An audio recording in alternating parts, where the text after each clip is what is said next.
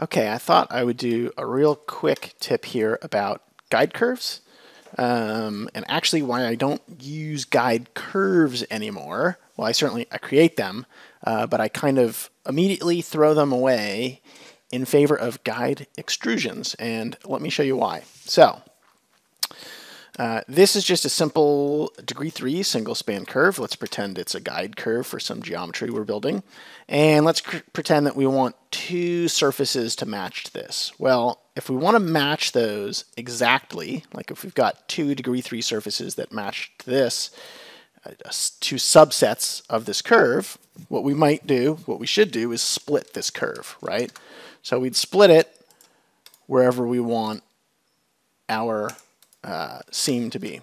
And what you see, of course, and this is just a natural property of NURBS curves, is that we've now broken our big curve down into two smaller, also single span degree 3 curves. And this is just by definition of NURBS, is that you can always take a curve and break it into two smaller segments of the same definition. Same thing with surfaces. You can split surfaces in the same way, right? And this is just a really nice property of NURBS that makes it really helpful. But the thing is we've lost something here. We've lost the ability to sort of gracefully edit this entire guide curve, right? And unless we saved a copy of this off before, now we're like, ugh, and then we're maybe rebuilding this and it's all kind of a mess, right?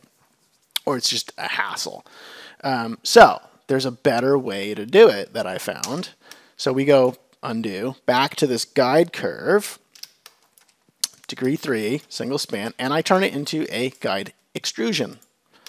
Blow it up so it's a surface, right? So, and then what I typically do these days is I just throw the curve away. I don't need the curve anymore. Well, let me show you why. Because what we've done, we've created this extrusion, right? And these, of course, this is a very helpful thing if it's across a center line. You'd want to, extrude it in the correct direction. But even if this is not a center line item now, I extrude it in whatever direction is clever, especially if I'm just going not tangent or anything, just positional. And let me show you what happens, right?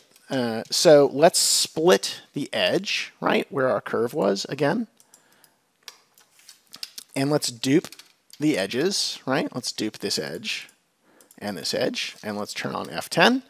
And you can see it's done the same thing that we did before, right? But what's cool is, here, let me get rid of these curves.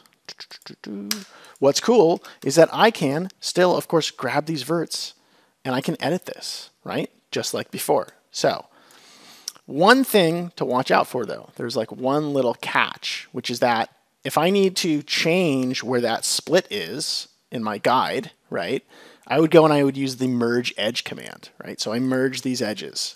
Cool. And then you think to yourself, all right, cool, I merged those edges. Look at this. This is a little goofy. So I dupe that edge, I turn on the points, and even though I've merged the edge, it still sees it as two different segments. Now, two ways to reset this. One is if you were to actually edit this surface here, it would redefine this edge for you naturally. The other thing that you can do is you can use the rebuild edges command. So if I use rebuild edges and I click on this, and now I dupe this edge, right? Here, let me turn off these, okay? And then I turn on the points for my edge, ta-da! Or for my curve, rather. So this curve is from the now rebuilt edge, and it's exactly back to what you would want and hope that it would be, all right? So since I sort of figured that out, I don't keep my guide curves anymore. I keep everything as a guide extrusion.